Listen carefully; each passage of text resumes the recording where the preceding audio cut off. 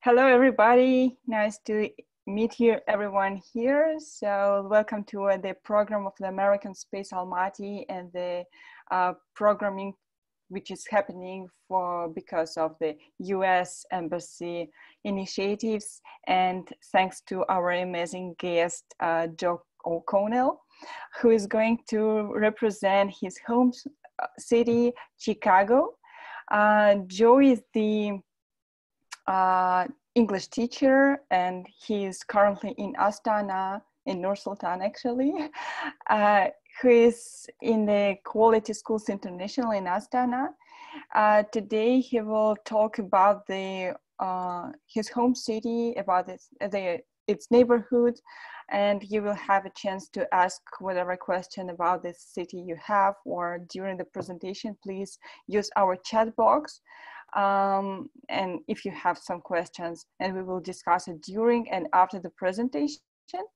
Also, a very big request for you guys, please mute yourself unless you don't have any questions, because we want to be polite and not to distract our presentation from not being distracted by noises.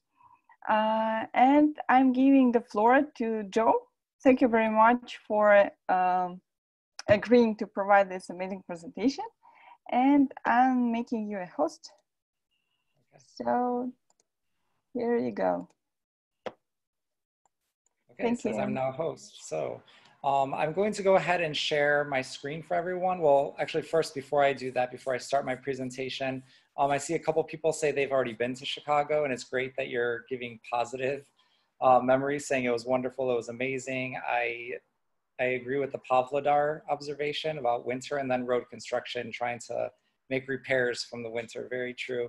So I don't know if anyone had questions about Chicago in any way, something you were wondering about, or you may have heard, but you're not sure if it's true.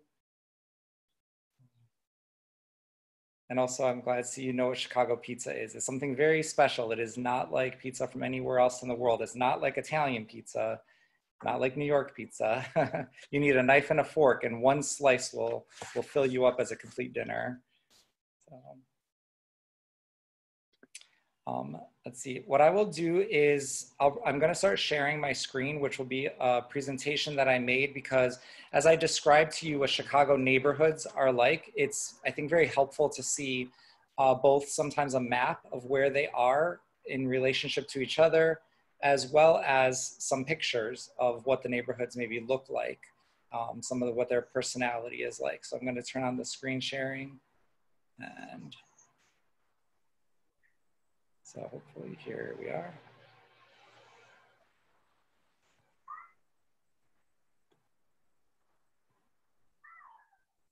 So is it, the PowerPoint is showing for everyone? Yes? Yes, maybe? We can see this. Okay, good. So I wish I could make it a little bit bigger, but I don't know how to get rid of the dock at the bottom, so nah. So like I said, what I'm going to talk about today, what I'm hoping is interesting for you is about the neighborhoods of Chicago, because it's something that is noteworthy in a lot of cities, but Chicago is just one of them, where people don't just identify as being from Chicago, but also very strongly as being from the particular neighborhood that they're from, that each neighborhood has such a strong sense of its own culture and its own history and its own character. They're sometimes very different from one another. So that's why it's something I thought would be interesting to share. Since I'm from Chicago, and I'm on my dad's side, the third generation, my mom's side, the fourth generation, being from this one city. So I have deep roots and a deep connection with it. And I use the phrase here, a mosaic and a melting pot, and just wanted you to keep that in mind, because in the end, I'll be able to draw out some of what does that mean? Why am I calling it a mosaic and a melting pot? Like I'll explain the end that hopefully it will make some sense after we learn a little about the history of Chicago. So first, I don't know if everyone is aware of where Chicago is. I was describing a little bit during the little intro we were having, little intro chat, that it's it's almost the very center of the North American continent. And so that's why it's pinned here, not on the East Coast, not on the West Coast. It kind of prides itself on being the capital or the most important large city here in the very middle of America, being a center of business and commerce and everything really for the central part of the United States that we call the Midwest. So if we zoom in though to look at the city itself, this is an outline. All this red here is the city today, surrounded by lots of suburbs, lots of towns around it. And so you might notice one of the most important parts of Chicago is this right here, Lake Michigan. It's one of the Great Lakes, one of the largest bodies of fresh water in the world. And it makes such a character of the city. As you can see, the city is pretty narrow east and west, but it's very long north to south because it just runs all along the lakefront here. That lakefront is a huge part of what makes Chicago what it is and why it is where it is. So before diving into the history, one thing that might be helpful to understanding the neighborhoods is understanding the sides of Chicago. So like in Nur Sultan, we have two big parts of the city, the right bank and the left bank. And within that, then people break up and describe where they're from. And New York will have its 5 boroughs, Brooklyn, Manhattan, Queens, Bronx, Staten Island. Within those then, people have their individual neighborhoods that they say where they're from. So in Chicago, we have the sides of the city, which I'll kind of point out with my cursor here. So our downtown, our city center is right here, not in the center of the city, it's on the lakefront. But that's where the city kind of started historically and expanded growing out. And the north side is up here from the lakefront going into the river, which you'll see on a few maps, that there's a river here. And that's the north side. The northwest is this area, and depends on who you ask. Does it end at Grand Avenue, an angled street? Does it end at North Avenue here? It depends, and that's important because it's like the neighborhoods. Sometimes people don't all agree on where the neighborhood boundaries are. So the northwest side, so here's Grand Avenue, here's North Avenue. The west side is one of those. Down here too, there's a canal, which you'll also see on some better images next, the west side. And then the south side is all the rest. Some people say they're from the southwest side if they're from some peripheral areas, but the southwest side itself is even part of the south side. It's not really its own thing on its own. So let's see if we can. Whoops, I want to hide because I don't know if it's covering your screen that I have the chat box open. There we are. So the first parts of Chicago to have permanent settlement is that city center that I told you about, our downtown called the Loop. Actually, it was not really settled much by Native Americans because it was a swamp. It was where the river flowed into the lake. And since it was the mouth of a river on very, very flat land, it was swampy, marshy. It was not good for living on. So a lot of the early settlers that came from the east, the white settlers who settled there because they wanted to settle where the river met the lake, it was good for trade and commerce. The natives thought they were kind of crazy for settling in a place that they called Chicagoa, which is the place of smelly onions because it stank from wild onions that grew in the swamps.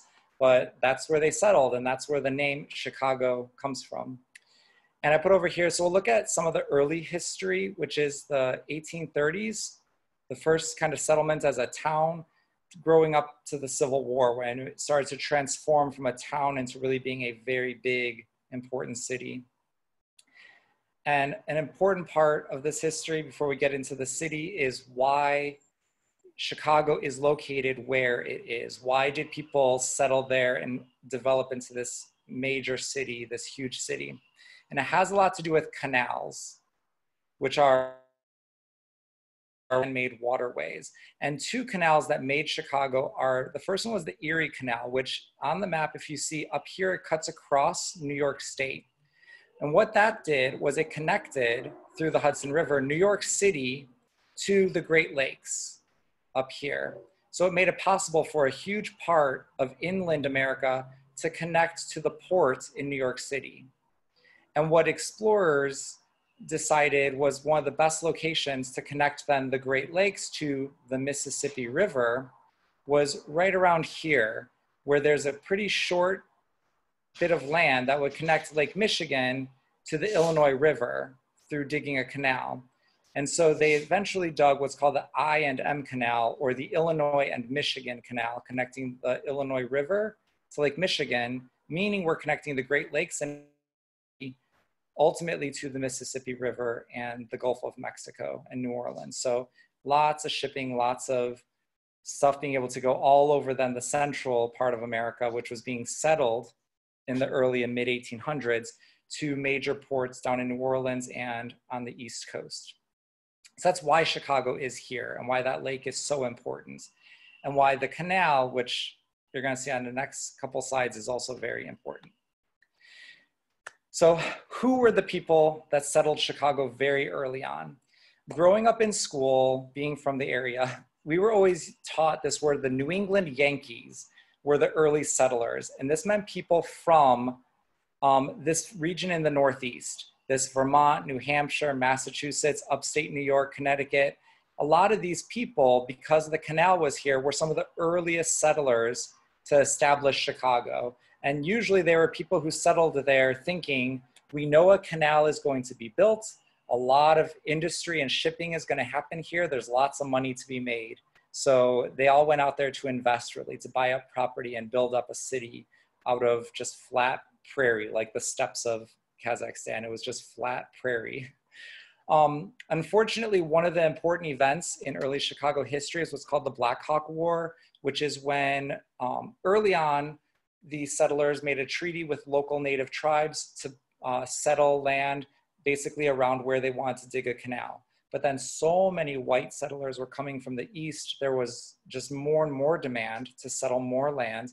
And so the natives felt threatened, and a war started between the two groups. Now the white Americans won the war and decided to expel the native tribes. Oops, let me go up here to this map again. Not just from Chicagoland, because they knew a lot of people were coming, but to push them all the way west of the Mississippi River here.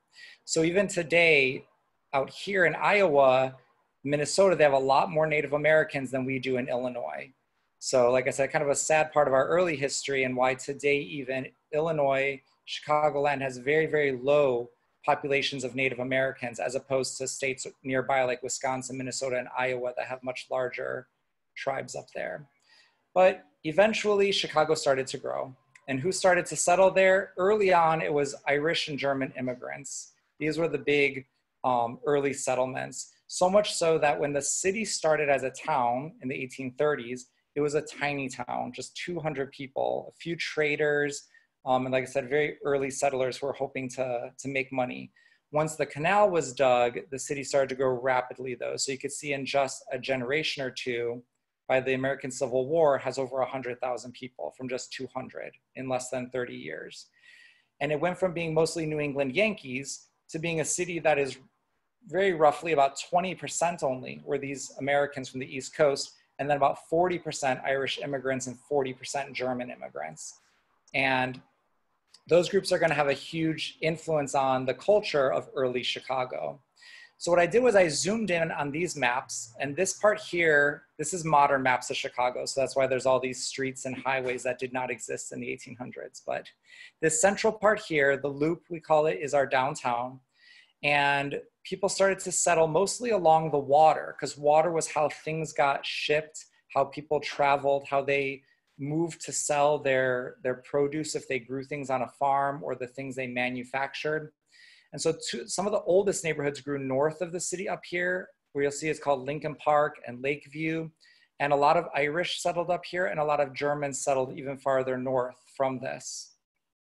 Going south, oh sorry, that's also I want to point out, the Chicago River that flowed into Lake Michigan is very short. It's this little bit here. It's I don't know, in kilometers, maybe 2 kilometers long. It's not a big river, but it splits into what's called the North Branch of the Chicago River, which goes way off this map and actually goes pretty far north.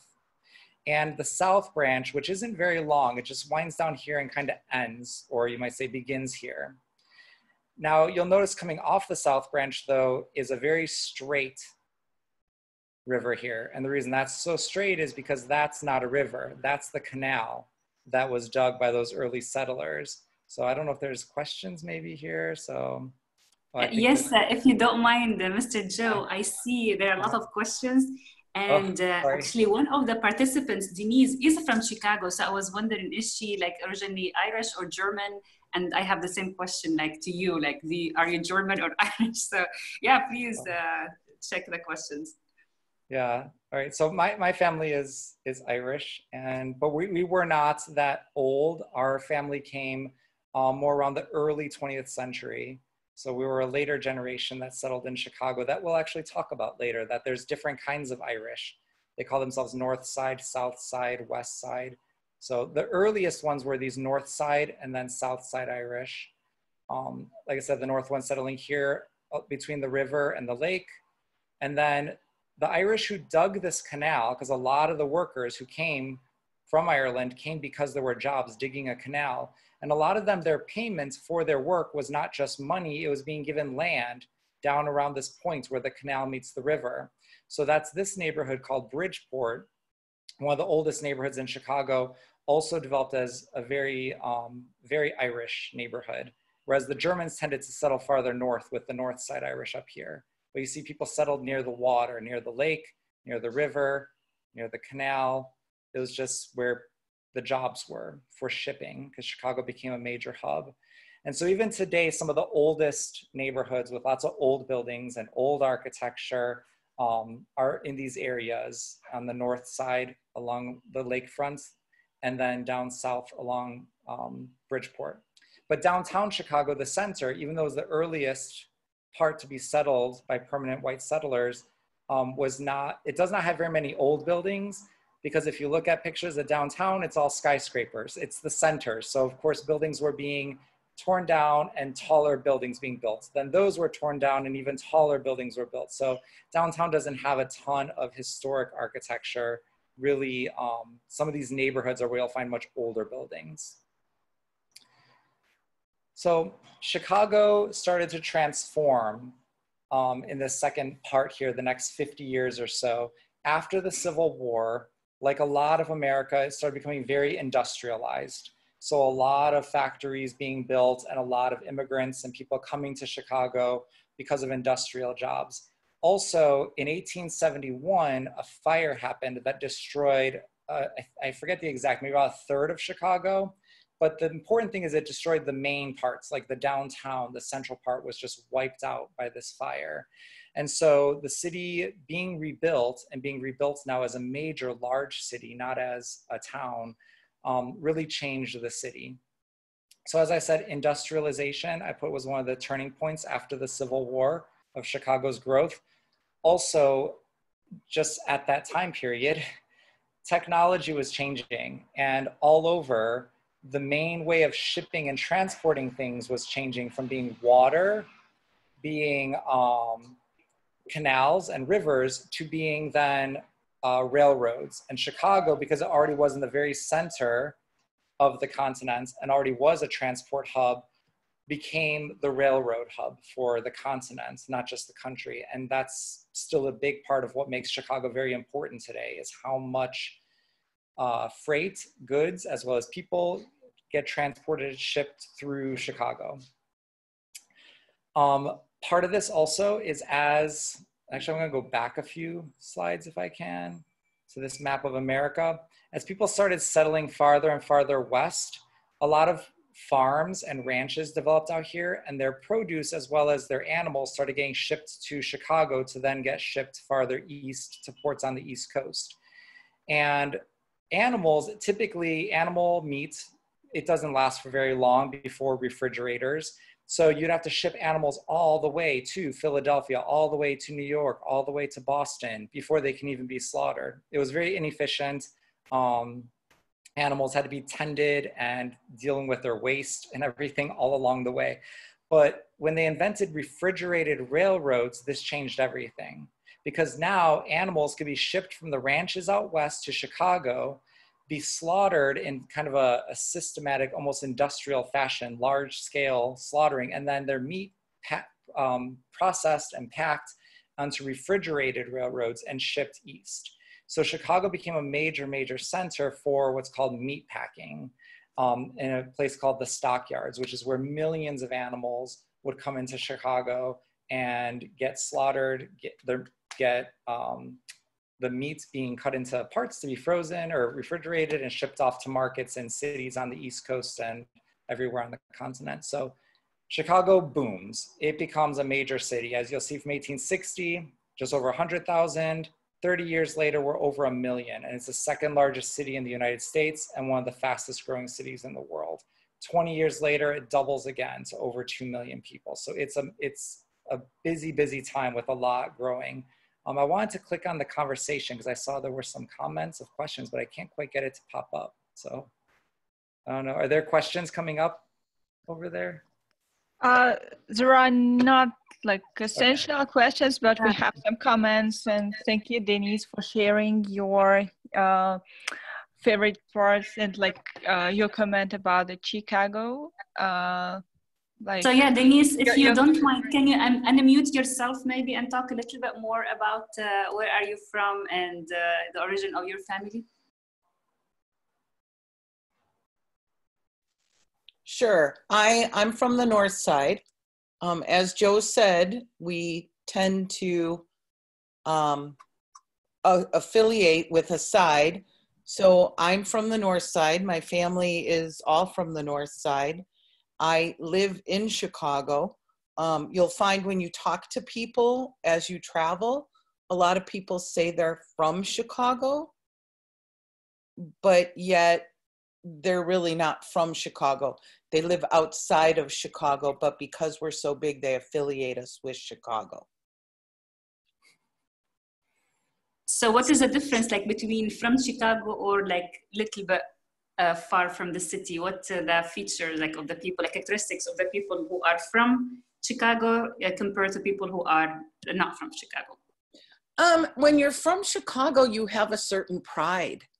And as even when my kids would travel, they would get upset saying, oh, someone's from Naperville, which is a suburb outside of Chicago. And they say they're from Chicago. And people who truly are from Chicago, they have this pride. As Joe said, you know, we are a city of immigrants. This city was built by immigrants, and it's got a rich cultural diversity history. And we take pride in that. And there's just something when you say you're from Chicago, you affiliate with the city. Joe talked a little bit about the Chicago fire. It pretty much destroyed the city. And who rebuilt it was immigrants. So we take pride in this beautiful big city that was built by people from everywhere. Totally understand. Thank you very much. It really makes sense. And Joe, do you want to answer a lot of questions also, people who've been there? I didn't really see, I saw someone ask about vegetarian and I just made a comment I typed in there saying that Chicago has all kinds of peoples and culture. So yeah, there's lots of vegetarian, vegan, every type of national cuisine you can find there because we are a city with people from all over the world and who live all different types of lifestyles. So almost anything you want, you can find there. Thank you very much. And I saw some people that've been to Chicago from our Kazakh participants. So do you mind who you been in Chicago? Just like unmute yourself and let us hear from you what the impressions that you got about Chicago, so we can all share, and maybe Joe can give you some ideas.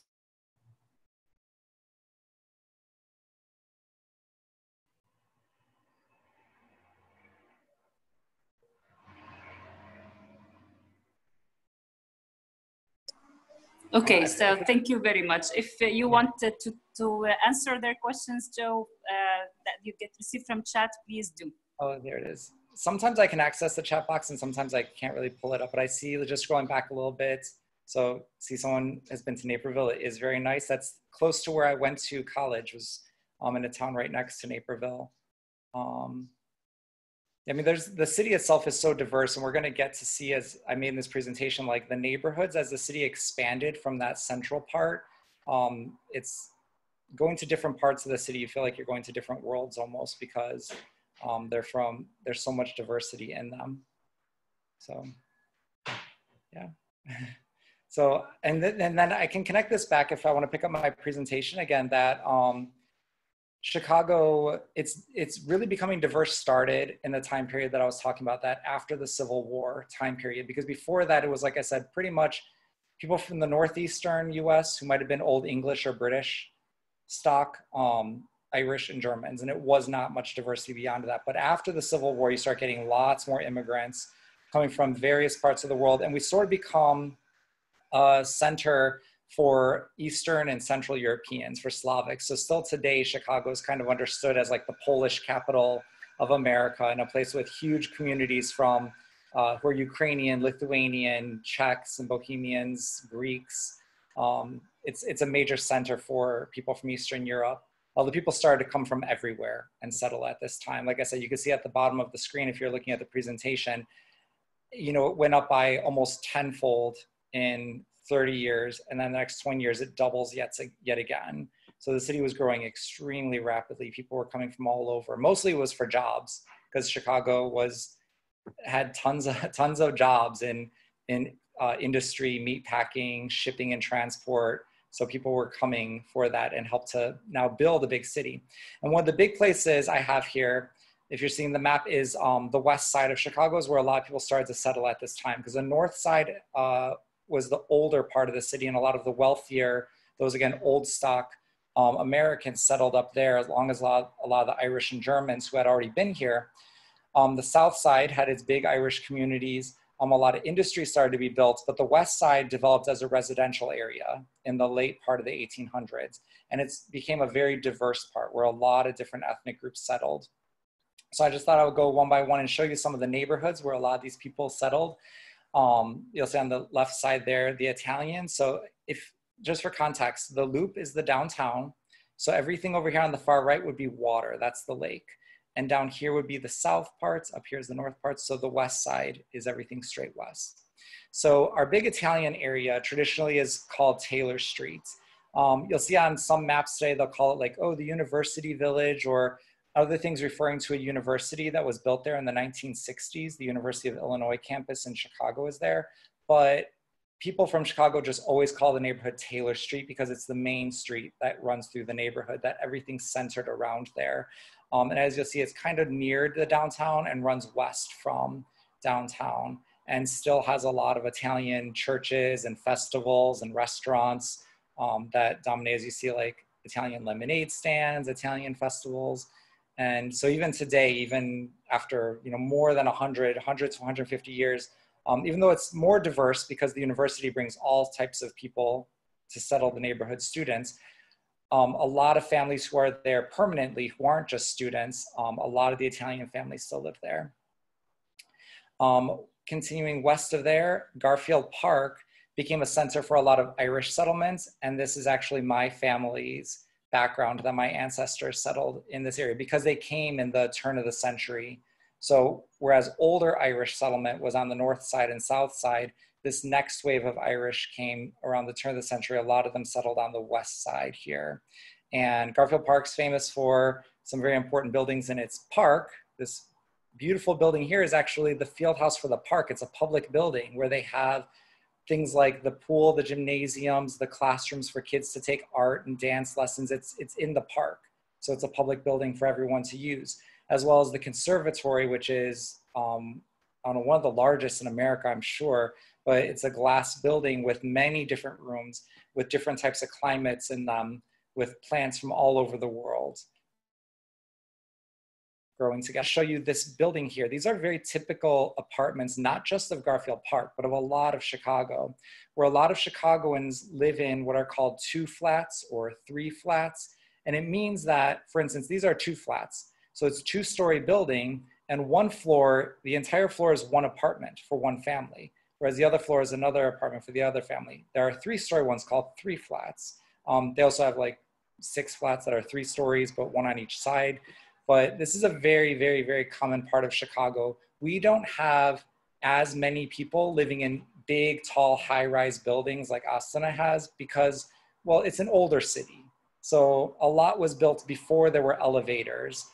So people didn't want to live in buildings that were 10 stories tall and have to hike up 10 flights of stairs. So it's very common to have these 2-flat and 3-flat buildings in the city. South of that, in an area called Lawndale, was heavily settled by Jewish immigrants from places in Central Europe and in modern day Russia and that. So a lot of them tended to own their own businesses. So you'll notice a lot of the houses and buildings were a bit nicer than, say, in the Irish area, where a lot of them were employees working in industry or in other companies. But they also had beautiful parks like Douglas Park, and the neighborhood still has lots of buildings that were synagogues. And you can't see too well on here, but if I could zoom in, you would see that there are Star of David in the stained glass here, and the 10 Commandments in Hebrew up here on top. But if you can read it, I don't know if I can zoom in somehow. Let me see if I can do that. If I can zoom in, I might be able to, because it's interesting to note, and this is part of the history that we'll get into a little bit later, is that this synagogue that is in that neighborhood, sorry, well, my internet's loading here. Maybe I can see if there's any more questions over here. Yeah, Douglas Park, that's the main park in that neighborhood, yeah. Yeah, definitely, it'd be great to share your experiences when we get closer to or when we're finishing up the presentation maybe. So here, I don't know if I can zoom in though, because I don't have official PowerPoint on my computer. I had to wipe out all my applications because my computer was kind of wonky. So sorry, I can't zoom in, but you'll see it's called Stone Temple Baptist Church.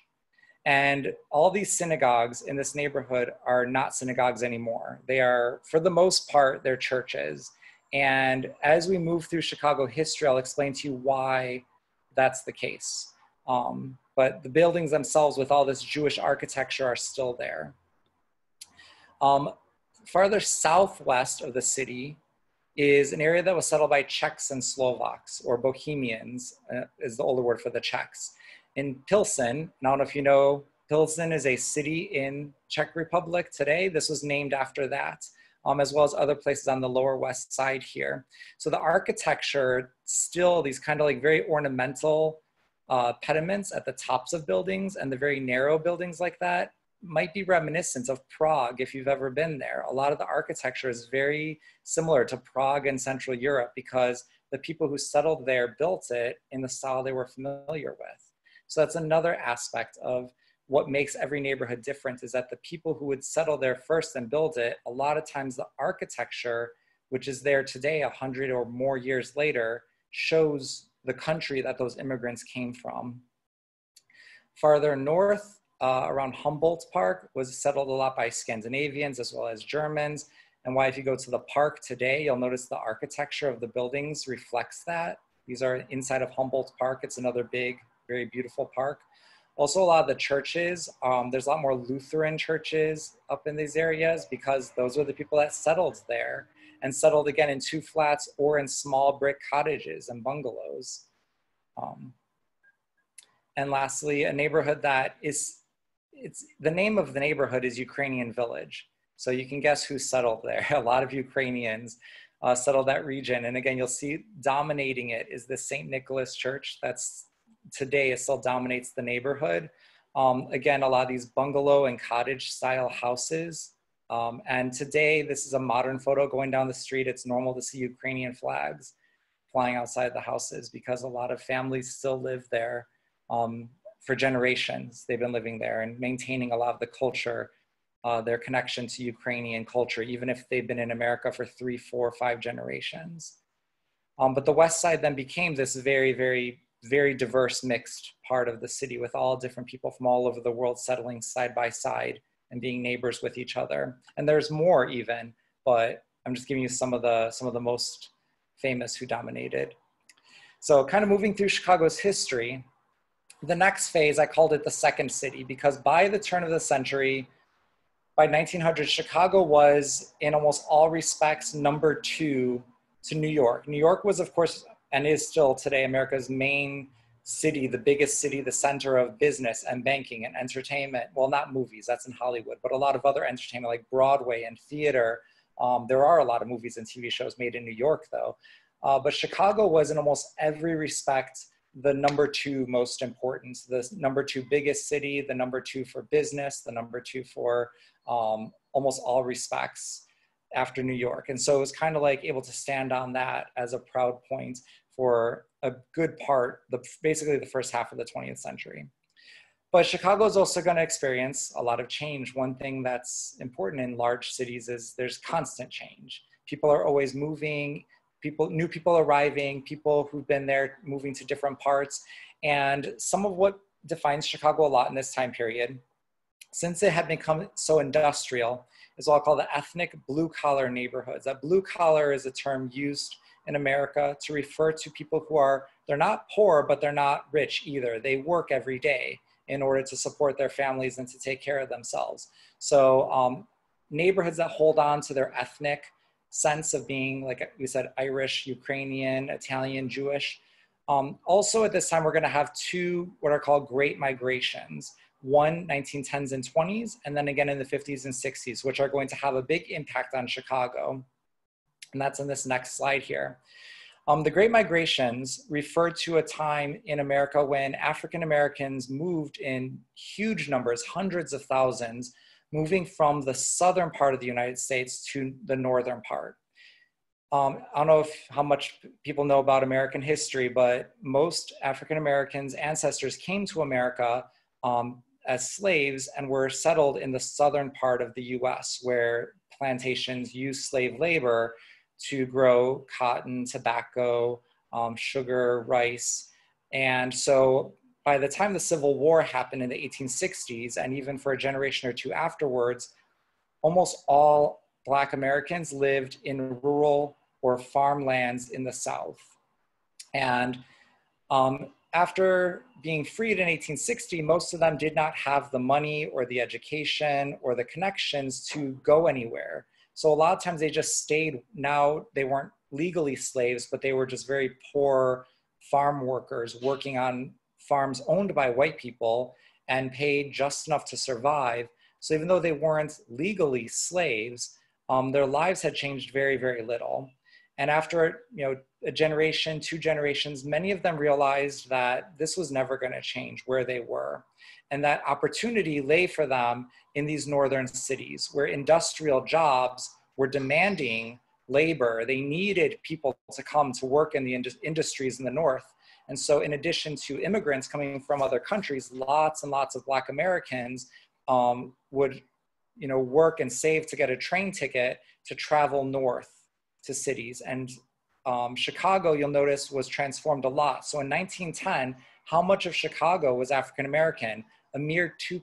It was very small. Even though the city at that time had over 2 million people living in it, only 2% were Black. By 1930, it would grow to 7. By 1950, 14. By 1980, it was 40%, close to half the city. So these 2 great migrations really changed a lot of the dynamic of the city by adding another culture to it.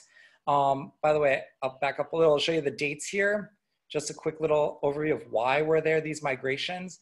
Well, the 19-teens and 20s saw World War I, which was major industrial output for the war, so lots of industrial jobs, and at the same time as a lot of young men went off to fight in the war. Followed by the 1920s was a boom time in the American economies. So a lot of Black Americans from the South decided this was drawing them north to settle. Then end of 1920s, we have the stock market crash and the Great Depression, which means it was a time when there was very few jobs and many, many people had no jobs and had no money. So there wasn't an attraction or a draw for people to move to the north. Followed by World War II. But then after that war, we then again experienced an industrial boom in the Midwestern part of America, lots of jobs attracting people again. So we have another big migration in the 50s and 60s At the same time, there's the civil rights movements happening in the South, which meant a lot of, what should I say, upheaval, a lot of conflicts, a lot of Black people, whether or not they were actively involved, a lot of them faced violence and reprisal, or people trying to fight back against civil rights. So a lot of them left the South for the North, thinking that there would be better opportunity as well. So that again, a lot of them settled on the South side in the first Great Migration, settling mostly in regions straight south of downtown, down here in the eastern parts, close to the lake. So this becomes known, as I put here, the first Great Migration, World War I up until 1929, when the stock market crashed and the country entered a depression. They settled a lot along these streets that ran straight south from downtown. And the area, one of the central parts, was called Bronzeville, because initially a lot of Chicagoans saw many, many Black people moved in and called it the Black Belt. But a lot of Black people took offense to that, saying, well, we're not all Black, we're all different shades of colors of brown and tan, and some are very dark Black, but they said bronze is a better term. And so the neighborhood became known as Bronzeville and became a center for African-American culture and business. And some of the houses down there were built by business owners. You'll see some are very big, very beautiful homes, because a lot of these early settlers were able to build their own businesses and become kind of a center of a Black metropolis on the south side of Chicago here, between the Bridgeport was off to the west and the lakefront to the east. Other areas that were settled a lot in the south side at this time were those ethnic blue-collar areas. And so Polonia, referring to a lot of the Polish that came to Chicago, an expansion of the south side Irish, and also large Lithuanian immigrants. And remember, the original south side area was here in Bridgeport, but lots more are going to come, and they're going to expand down southwest here and a bit farther to the south. So the Union stockyards, where I said all those animals were getting butchered and processed, which provided jobs for tens of thousands of people, were right over here, just kind of southwest of Bridgeport. So even a neighborhood's called back of the yards, because it was back of or behind the stockyards. But a lot of industry developed along this corridor because of railroads slicing through and the canal slicing through. And so a lot of the architecture today, Polish churches, Lithuanian churches, a lot of Irish heritage in this corridor down here, southwest of Chicago, was built up by those people. And you can still see it a lot. And like I said, the architecture of the region. And also, by the way, I didn't put on here, a lot of the second wave of African-American migrants in the 50s and 60s did not settle, though, on the south side. We'll talk about in the next slide where they settled. So in the 1950s, 60s, 70s, 80s, Chicago is actually going to experience a population decline. But it's not because people were leaving Chicago altogether. It's because of suburbanization. And that just means people taking the opportunity as cars became more common and highways were built to move just outside of the city to the towns and the communities around Chicago, but not in the city itself. So a lot of these were white communities who their second or third generation after immigrating had grown from being very poor immigrants to being very middle class Americans who could afford to buy a house in the suburbs and commute on their car into the city. Also, though, what sadly started happening in especially the 60s, 70s, 80s was a lot of the industries started closing down as jobs went maybe overseas to Asia or to plants down in the southern part of America. So I'm going to check the chat again, see if there's any questions here, by the way, not getting too far away. So about African Americans bringing words, one thing that's actually very interesting in Chicago is that the African-American communities tend to be nearly 100% African-Americans. Other communities are a bit more mixed, but the Black communities tend to be pretty homogenous. And so, whereas other groups will affect each other and I guess start talking more of a Chicago way, a lot of the Black communities, even if they've lived in Chicago for 3-4 generations, they still have a lot of the influence of the Southern way of talking. And you can hear the way most Black people talk as being distinct from how like the rest of Chicago talks. Like other ethnic groups, white, Hispanic, all kind of influencing each other and living more together, whereas the Black way of speaking is very, very distinct because they tend to live in communities that are more homogenous, which means like almost all Black people just living in the neighborhood together. So they sound more Southern. Effect on their way of talking hasn't changed as much over time. Anyways, the latter part is, yeah? There is also a question from Anastasia who asked, like, can the term Yankee be offensive? Oh, no, it's actually it's a historic term. It's not really offensive at all. The word term Yankee just means like from the northeastern United States, like New England. Even the baseball team in New York is called the Yankees. So it's not offensive at all. It's not used to talk about people today, though. It's a historic term. So we use it to talk about those first settlers who came, the first white settlers who settled in Chicagoland, because it was a term historically. But you would not really call people today Yankees. It's a historic thing. You learn in history class. So if like you call somebody Yankee, it won't have any offensive connotation. So it's like, okay, right? I mean, yeah, it's not offensive. It's not like gringo like in Mexico. Oh, gringo. No, that's a different. No, not at all. It's not offensive at all. It just sounds kind of awkward if you used it to talk about someone today, because it's just not it's not really modern. It's something we talk about in history class. Oh, okay. Gotcha. Thanks for the answer. Yeah, no worries. So Chicago, I put a map here of what we term Chicagoland.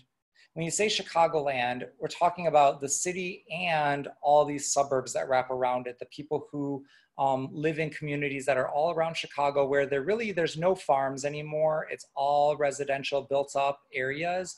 And they have this strong connection to the city, either because they moved from the city or they work in the city, or when they go on the weekends to go out to eat or to go to the theater, they travel into the city. So this strong connection to the whole area. And one of the main things is between Chicago and a lot of these communities, there's no farms anymore. It's just constantly built up. And just to show you how much Chicago was shrinking in the late half of the 20th century, but Chicagoland was always growing. People weren't moving away from Chicago altogether. They were just moving to the areas nearby. So the city in 1950 had a population of 3.6 million.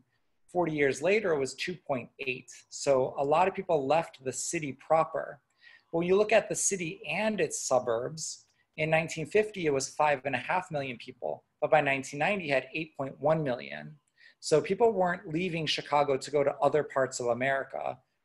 I mean, obviously some were, but the vast majority that were leaving Chicago were just going to suburban areas around, at the same time as people were always moving to Chicago from other countries and other parts of America.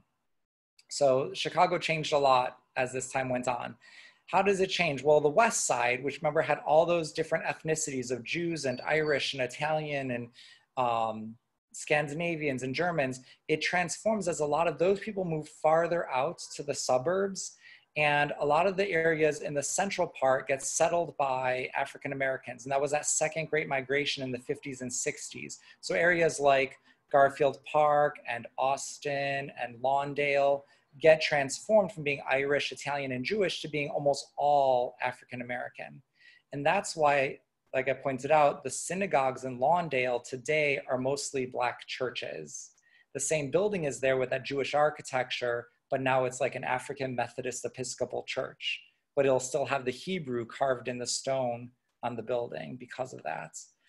So it's interesting. And then like Humboldt Park, which were the Germans and Scandinavians, became a center for Puerto Rican settlements in the 1950s and 60s. So the architecture might still look very German, very Scandinavian, but many people moving from Puerto Rico to the mainland United States settled this area and changed just the character of the neighborhood. You know, now it's Puerto Rican restaurants, and you'll drive down the street, you'll hear Puerto Rican music playing in the summer.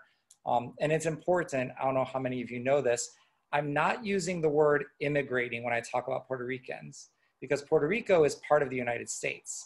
So when people move from Puerto Rico, they're not immigrating to America. They're just moving from the island to the mainland of the United States. But they settled heavily in this part of Chicago and kind of transforming a lot of the character of the neighborhood.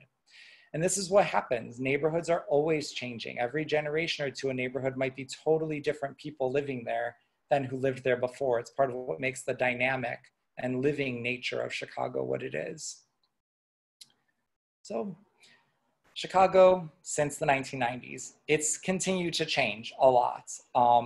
And some of the biggest changes are what I'm terming reverse migration, which means a lot of people moving from the suburbs back into the city, or people whose parents moved to the suburbs and they grew up in the suburbs, but as adults, they moved back into the city. And tied to this is this term gentrification, which basically means neighborhoods that had become poorer and less maintained, and maybe even saw a lot of population decline, people moving in who are educated professionals with more money, and they fix up the neighborhood and make it nicer, also more expensive, also wealthier. Also, a lot more diverse immigration coming at this time, because primarily immigrants coming since the 1990s are coming a lot more from Latin America as well as Asia, particularly Southeast Asia, although we'll have some immigrants coming from everywhere, really.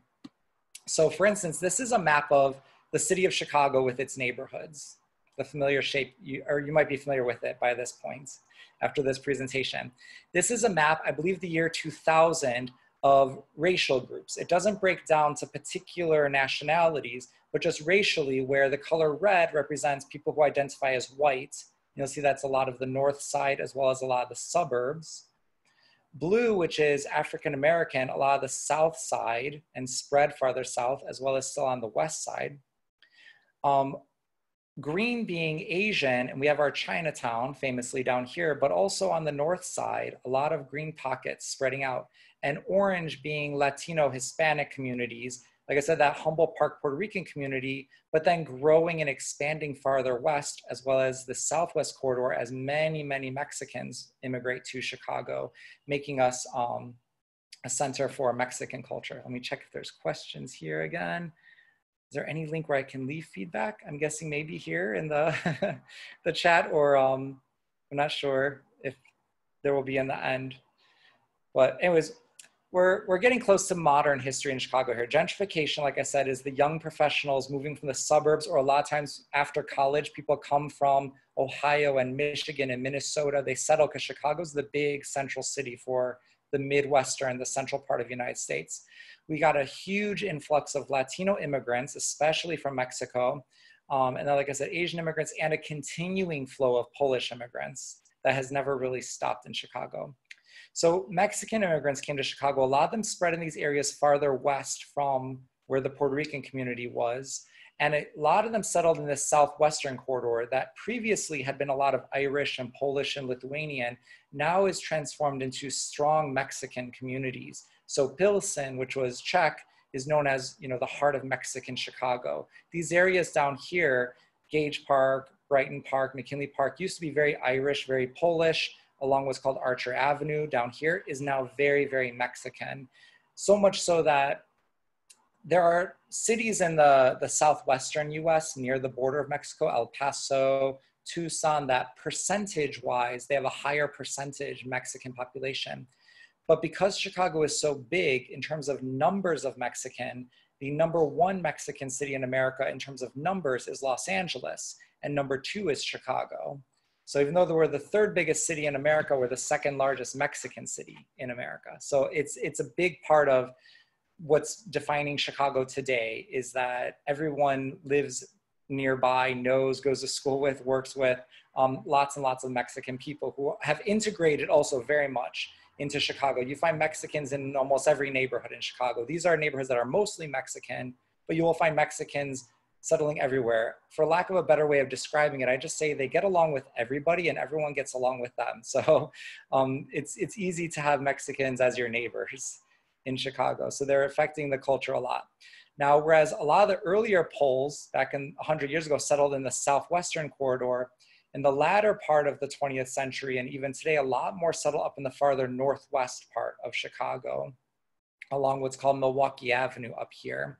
So where I'm from, up here in Norwood Park, when I was a child, I remember it being Irish and Italians for the most part, that there were some Polish people, but now it seems like it's a lot more Irish and Polish with some Italians, because so many Polish people have moved into the Northwest and even Northwest suburbs. And it's just, again, a part of what helps to create this ever-changing dynamic in these neighborhoods that Norwood Park, where I'm from, was settled by Scandinavians and Protestant Germans. Then it became Irish and Italians moving from the west side. Now it's a lot of Irish and Polish settling up there. So neighborhoods are always, always changing. And this is a Polish center that's in Jefferson Park here. Kind of this neighborhood's like the heart of the northwest side Polish community.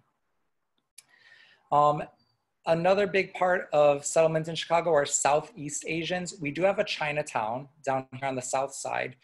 I'm more familiar with the north side because I'm from the northwest side. So I'm more familiar with Southeast Asians, growing up going to Thai restaurants and enjoying Filipino food and knowing Filipinos. Because up here on the north side, we have large communities of an area called Little Vietnam up here in Uptown, as well as lots and lots of people from Thailand, from the Philippines. They settle in various parts of the city, but up in this area of Edgewater and Lincoln Square, lots of, Rogers Park, lots of people from Southeast Asia, bringing again their culture, their food, kind of mixing with and adding to what makes Chicago an ever more diverse city.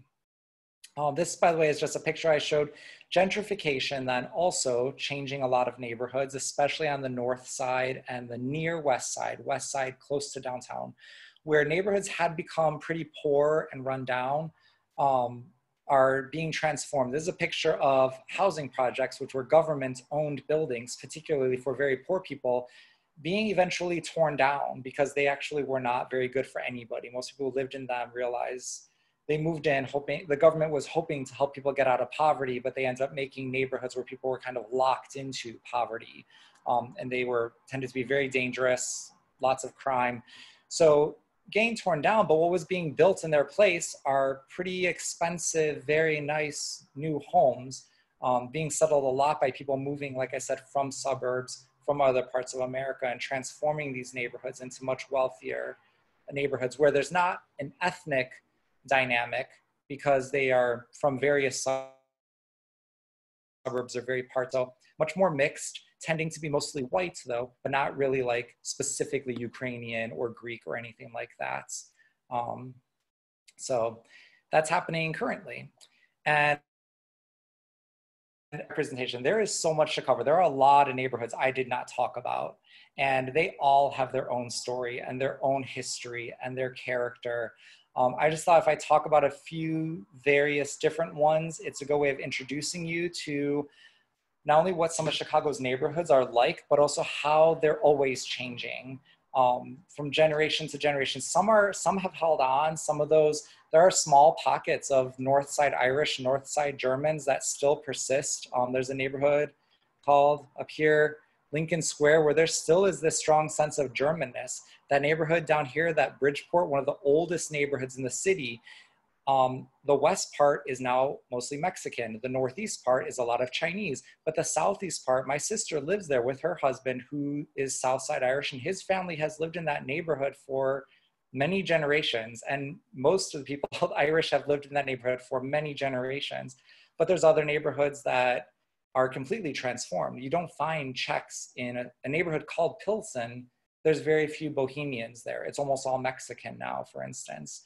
Or Norwood Park, where I'm from, the historic buildings will say Norwegian and Danish on them, but it became Irish and Italian for a good part of the 20th century, and now it's a lot of Polish immigrants. So it's always, always changing, but it's such a dynamic city, and why it's so interesting to visit and travel around Chicago. You get to experience a whole world in this one city, and even over time, see how it changes as the communities interact with each other.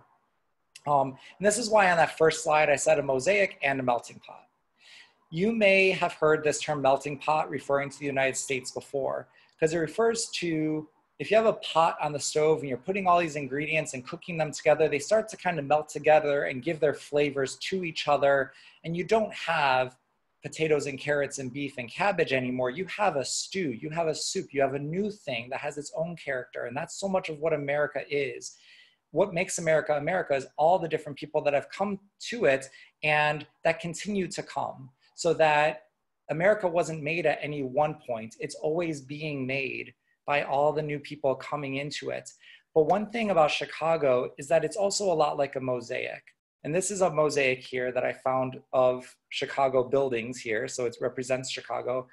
And if you zoomed into it, you'd see that this mosaic is yellow, and this one is blue, and this one is orange, and this one is white, and this one is brown. So each one of them still has its own character, but put together, it makes this picture that makes one image. And that's a lot what Chicago's like, that each neighborhood has such a unique character that is all its own, and that is made from the people who settled there maybe a long time ago, or people who just arrived there.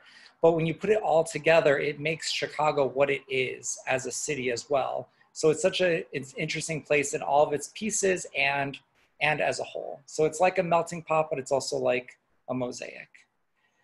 And I have some links here. If you, I'm sure we can make this public, that just kind of some interesting sites I found that go through neighborhoods, different neighborhoods, telling their history and describing them. The first three are about the city. The last one's particularly about the north side, which has some of the most interesting neighborhoods because people live most densely on the north side. But yeah, that's kind of an introduction, as I said, really just an introduction to Chicago. So I know a lot of you had questions along the way, but I'd love to add any more if there was something you were hoping I would talk about, but I didn't get to, and you want to ask about, or you want to share with the group because maybe you've learned about Chicago or you've traveled there and you want to share something that I just didn't have time to share in this presentation. It'd be great to hear from you. So I don't know if you want to type those in the box or just speak up. What's best here? Joel, thank you very much for this wonderful presentation. And I think our participants got inspired by this. So we are all willing to visit Chicago now, those who still has not. And we have a participant, Bahadur. I hope he is still here to share his experience of being there. Hello. Yeah, just a moment. Let me just change the background because the previous one is from our Toastmasters club. So let me put something of the vitamin C on the background. Yeah, thank you. Just wanted to share with you and reflect a little bit on my trip to Chicago last year. Yeah, Shirin, thank you very much. Yes, my name is Bahadur, and I can relate to so many moments in the presentation of Joe's, because actually I had two experiences of traveling to America, and both of them were somehow reflected in Joe's presentation. Like, remember that slide with a US map, the migration routes that go from south to the north. So actually, the first time I came to US, I've been in the city of Cincinnati, where we studied this effect of gentrification, where well, actually one of the feature of the gentrification, and it's a social phenomena, is that when the city government wants to like, you know, to upscale, to make the neighborhood better, they have to you know, to move out people who live there, those poor people, poor Americans, because they need to actually, you know, demolish the you know, those buildings and build a nice skyscrapers there. So we studied that, and why I'm telling you about my past experiences, because this time I also been in Chicago. Overall, I have this you know, a tourist tour in New York and Miami, but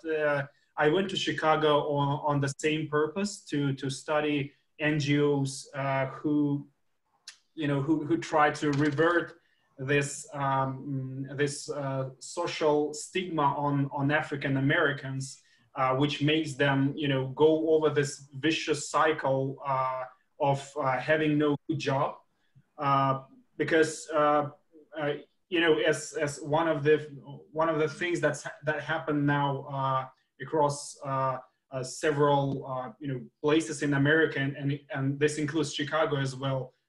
Maybe for the reasons that Joe mentioned, that African Americans now comprise more than 40% of Chicago's inhabitants. There is a term that is called institutional racism. The racism does not exist in America anymore, but it just transformed in a different form. And let me just show it, tell it in the example, when a black person wants to get a job, a good job, office job maybe, when the recruiter looks at his CV, he can see that he's from a certain neighborhood, like for example, the Englewood neighborhood where I visited, and this is what Joe referred to, one of the neighborhoods where African Americans densely live.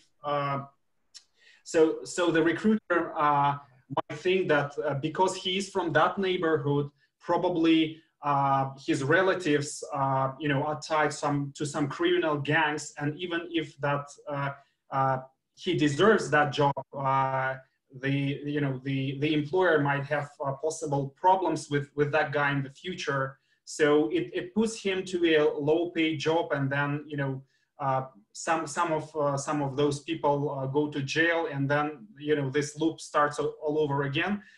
So I visited a couple of NGOs, and some of them were they were located in that neighborhoods, the Englewood neighborhood.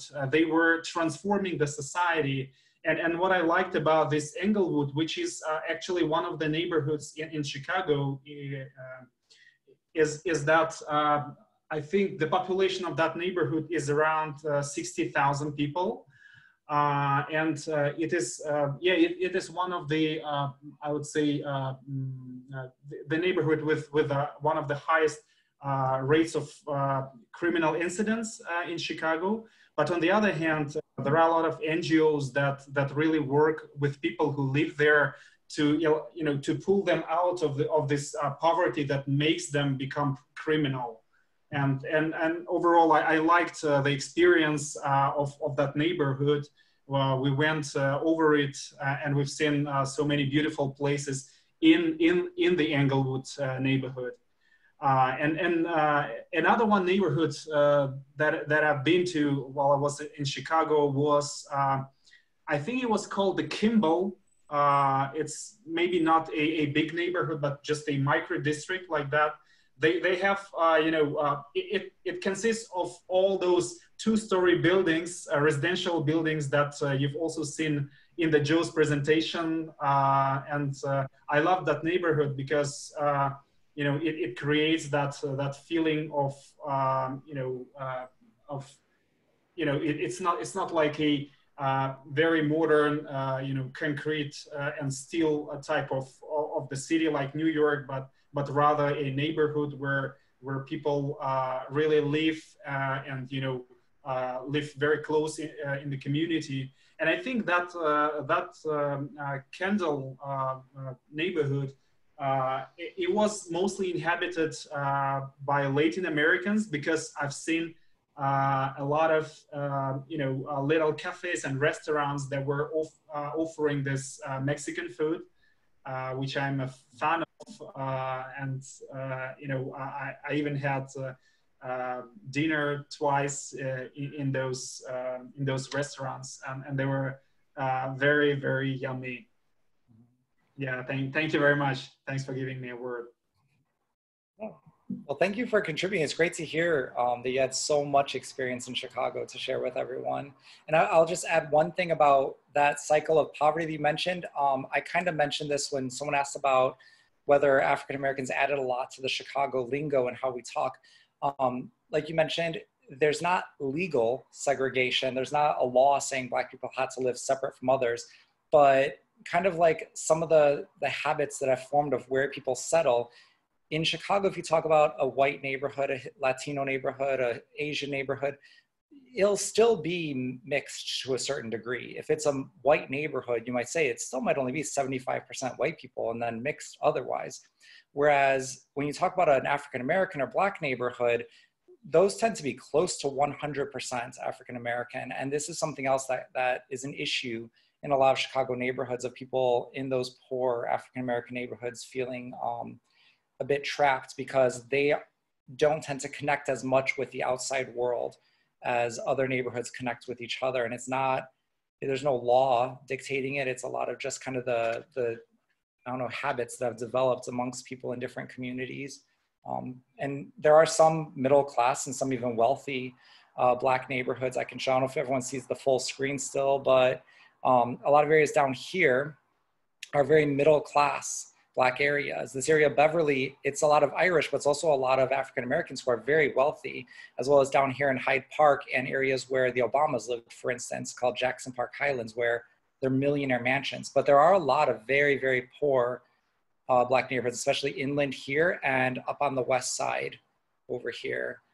So yeah, that's just one aspect, is that not legal or institutional segregation, but just kind of a cultural habit that has formed of Black neighborhoods being more segregated from the rest of the city that has unfortunately affected a lot of them negatively.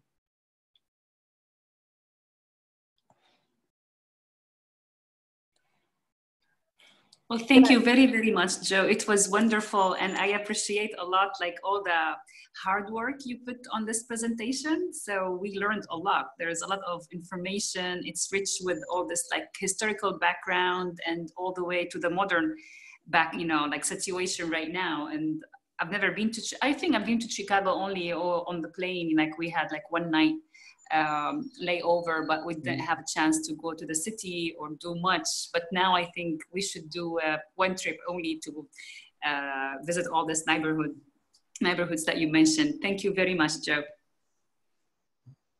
Yeah, thank you. Well, thank you for letting me be a part of this, for inviting me. I feel honored.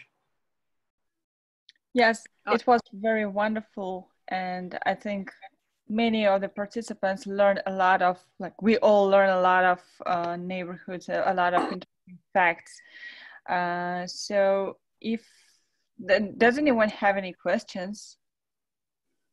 Yeah, I do have last question. So about the hot dogs in Chicago, what's so special about them, about the hot dogs? Like, I know I've heard something like it's like super special, but I'm not sure. Do you eat like, you know, like with a mustard, without mustard? Like, can you tell more about that, if it's possible? It's an important part of our culture, Chicago style hot dogs. So first of all, okay, first is the hot dog. So it has to be kosher, all beef hot dogs. That Chicagoans won't eat hot dogs that have just anything in it. I think part of it is, you know, we were a meat packing town, so we know good meat from poor quality meat. And somehow early on, the first people to bring hot dogs, I think came from, I mean, Vienna is one of the biggest companies in Chicago. Vienna hot dogs came from Central Europe, but they were Jews. And so a standard Chicago hot dog starting off with 100% all beef. So there's no pork or any other meats in there. It's a kosher hot dog. And then we love to put everything from the garden on the hot dog. So they'll have mustard, pickles, relish, onions, tomatoes. If you want hot peppers, some people put that on there. Some people put cucumbers, celery salt. But there's only one thing that's not allowed on a Chicago hot dog. Does anyone know what that is? Let me guess. Ketchup? Exactly. Yeah, if you're a small child, it's okay. But by the time a person reaches, I don't know, 10, 11, 12, 13 years old, they need to outgrow that. A Chicagoan thinks then it's just a sin to put ketchup on a hot dog because of the way it affects the flavor of the hot dog itself. You lose a lot of the flavor of the hot dog that's overpowered. Whereas all these other ingredients, we think it kind of accentuates the taste of the hot dog. So that's a Chicago hot dog. It's big, it's not big, sorry. It's just, it has everything on it. It has tons of ingredients, but no ketchup.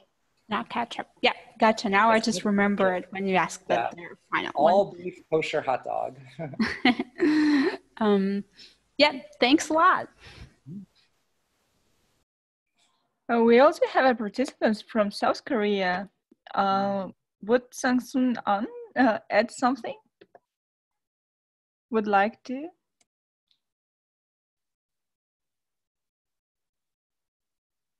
In Korea, there's a movie called The Godfather. Oh, The Godfather. So I was seeing a question about that, but The Godfather isn't really Chicago. That's New York.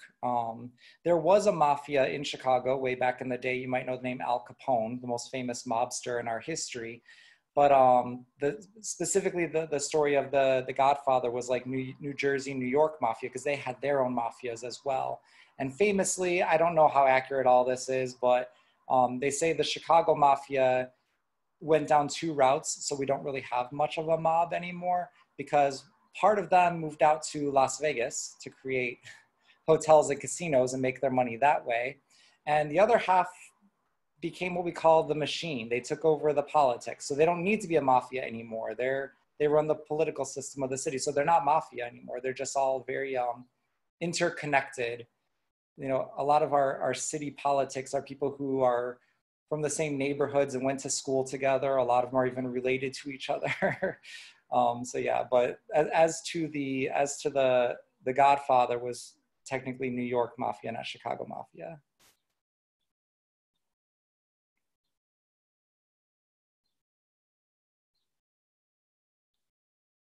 I don't know. I don't know if I need to scroll and see lots of other questions, if there's anything else.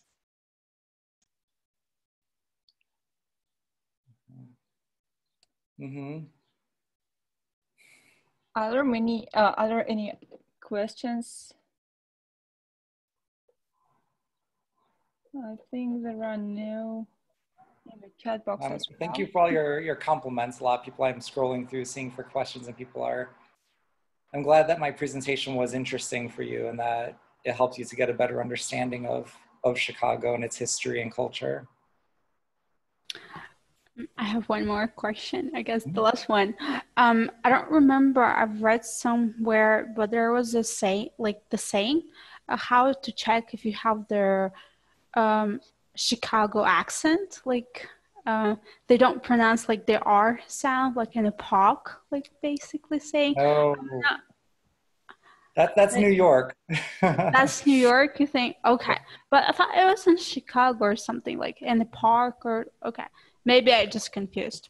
Anyways. Yeah. We do have a way of speaking that I really didn't notice until I personally, when I moved overseas and left America, because I'm not around it. Now when I go back, I can hear how people talk a bit more. They say, I mean, it's hard to say all things, but we say like very strong like and ah sounds that are also a bit more nasally. Head? I don't know how else, like the cat, instead of like cat, it's like cat. Like a dog and a cat. Okay, can you say some sentences in the Chicago dialect, please, Joe? Well, it's funny too to even say one Chicago way, because I can hear a difference between people from the north part of the city where I'm from and the South Siders. Like I said, two of my sisters married South Side Irish, and I can hear how they speak differently being from south of Roosevelt Road.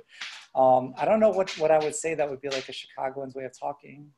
Or a specific maybe phrase that would person from Chicago would say. Like for example, in New York, they say, forget about it. Like, you know, forget about it. Like, you know, is there any specific like phrase or, I don't know.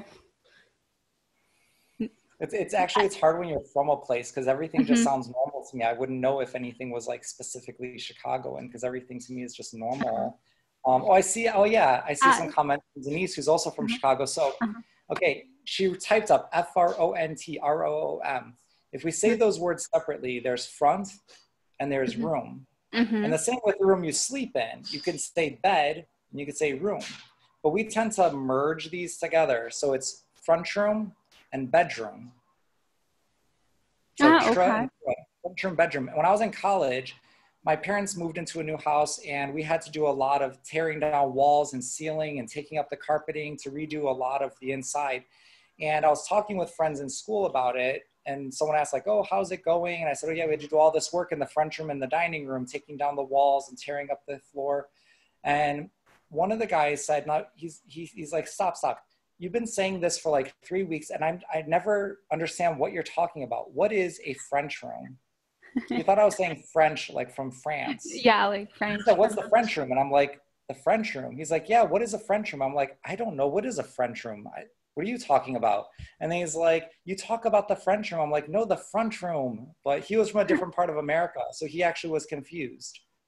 Okay, gotcha. So, French and then, room. yeah, I know a guy is just slang for like anything. Like we all have connections. We all know the best at this and the best at that. I know a guy. If you need something done, work on your house, or you need a dentist, like, yeah, I know a guy. Because everyone's from the neighborhood. Yeah, and everyone who's from the neighborhood you're from is the best compared to being from other parts of the city. Definitely. Yeah. That's true of every neighborhood. So now I can say I know a guy, right? Yeah. Okay, thanks. Definitely. And that's very funny. Thank you very much, Denise and Joe. I really enjoyed those dialects because sometimes you know, as you said, like French door, we say, but not a French room. So now I understand what that will be. Front room. Front room and bedroom. I don't know. It's like I said, it's hard as off the cuff to think of what would I say that would denote that I'm a Chicagoan. I don't know. Do you miss Chicago now, or are you okay now in Astana right now? I go home every year at Christmas and in the summer, and regardless, I always miss it whenever I'm away. So that's something that's never gotten less. The longer I've been away, it doesn't matter. I always miss home because home is always home. Of course, for sure. I can imagine. Mm-hmm. But I hope you feel yourself good as well here in Kazakhstan. Yes, I mean, I'm in my 6th year here. That if I didn't like it, I wouldn't have stayed more than 1. So it's good. Nice. So guys, it's almost like we are actually run out of time, but Joe was so kind to agree to stay longer for half an hour and extend his presentation. And we appreciate and grateful for everyone who joined us today. And I hope you really liked it. And according to your comments, you did. So thank you very much. Have a very nice rest of your day. And I guess in the US, it's just starting. The day is just about to start, right? So have a nice day, nice weekends. Stay safe and healthy. And we will we will very much appreciate if you could fill out this survey. The link is in the chat. So it will be very helpful for us to improve. Thank you once again, Joe. I hope to see you in our programs other time as well. Yeah, well, thank you again for the invitation. It's been my pleasure. And thank you everyone who has come. So goodbye, the meeting is over. Thank you very much, Shireen. Thank you very much, Joe. Have a wonderful day. Yeah, thank you. Have a good one.